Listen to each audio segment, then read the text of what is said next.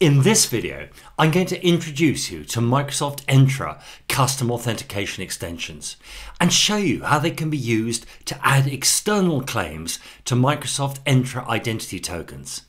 The claim values may come from a SQL database, a file, LDAP directory, or any system of record. Let's get started.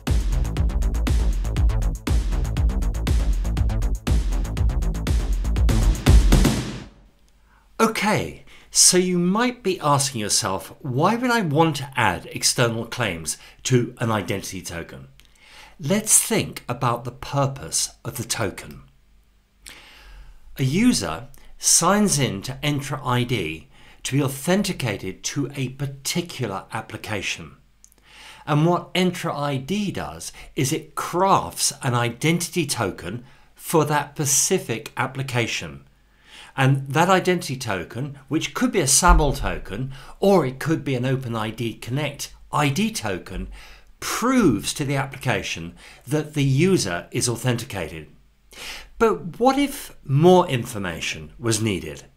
You might want to know, for instance, what groups the user was in, what application roles they had, and so on. In Entra ID, or as it was then called, Azure Active Directory, the information contained in a token was limited. Now you can add custom claims with the claim values coming from the Entra directory. However, until now, there has been no easy way to add claims with values from external sources. This is in stark contrast to ADFS, where you have always been able to add claims from external sources. Let's start by taking a look at how ADFS added external claims. ADFS had a fairly sophisticated claims pipeline. We would have input claim stream, and those input claims could come from your on-premises Active Directory. They could also come from another identity token if we had federation between two ADFS servers. We then process those claims into an output claim stream that was used to go in an identity token that was issued for a particular application. And there were a fairly sophisticated set of rules. Now, one of the really great things about those rules is they could call out and extract information from external attribute stores. And an external attribute store could be an on-premises AD, it could be a SQL database, it could be an LDAP database, and we could also add custom attribute stores. Now, this capability has just not been in Entra ID until now. So now we have custom authentication extensions. So when our user hits the application and gets redirected up to Entra ID to get authenticated, once the user has actually been authenticated, we then start a token issuance event. And that token issuance event can call out to an API. And this is an API that we create. It calls out to the API, and what the API can do is go to any system of record, so a SQL store, an LDAP store, some custom store of some kind, and extract information about the user. So when the call out's made to the API, full user information is given.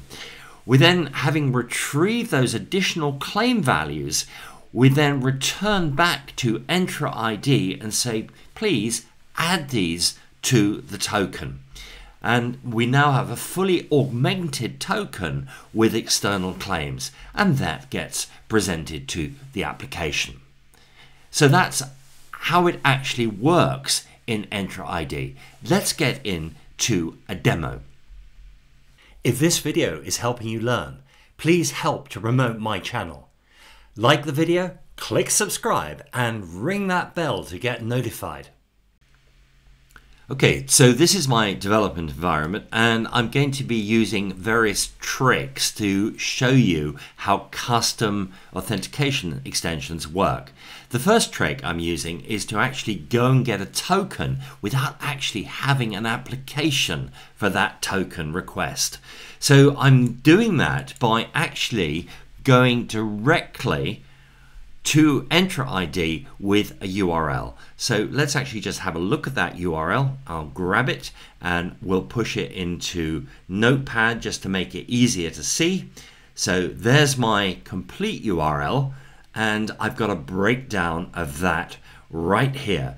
So I go to the authorize endpoint, and what I'm really saying is please authenticate this user to this application.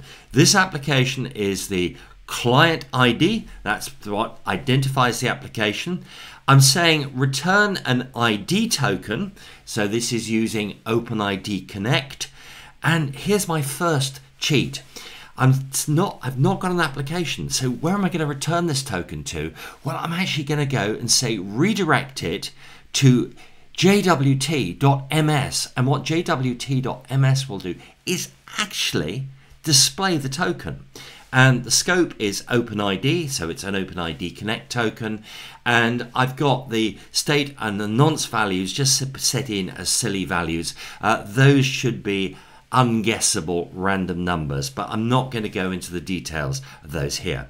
So let's actually use this to get ourselves a token. So we're going to click the shortcut. We're going to log in as John at 1.AD, and we're signing in now.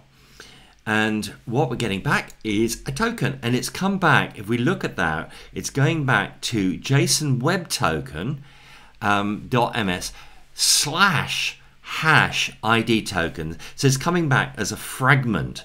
And what jwt.ms does, it displays it for us, which is very nice. So we come down here, and what we can see is we got our token back, and inside this token are some external claims: correlation ID, API version, date of birth, custom roles. They've actually been added by my API and workflow. Okay, so let's have a look at that API and workflow. Now, I could have done this as an Azure function, but I decided to do it in Pipedream. The reason I love Pipedream, because you can create an API that you can call out to, and you can see exactly what is being sent to the API. And it's a very nice test environment. I'm using the free version here.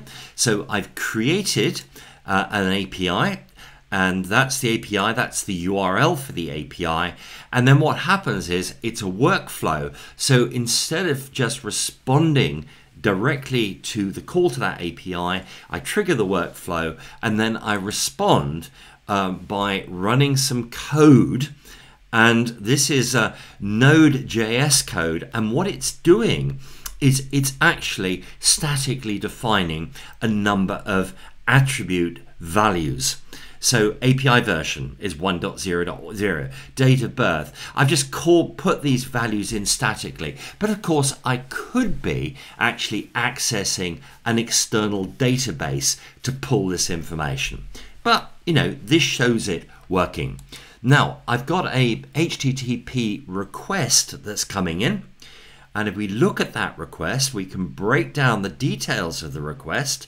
This request has come from Entra ID, and the first thing is it's got an authorization header, which has a JSON Web Token in it, which authorizes Entra ID to call my API.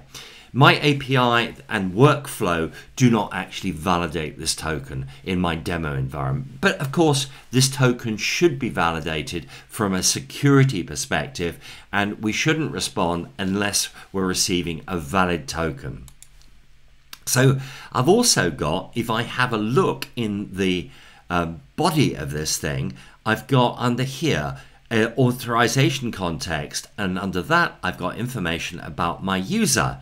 So what Entra ID is doing is saying, look, we're just starting an issuance event for John Williams.